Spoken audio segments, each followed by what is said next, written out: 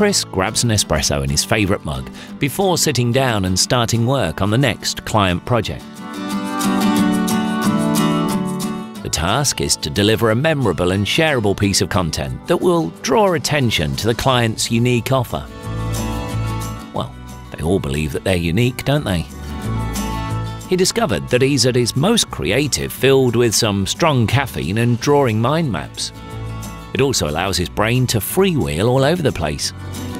Okay, memorable, shareable, engaging, maybe even viral, but definitely clickable.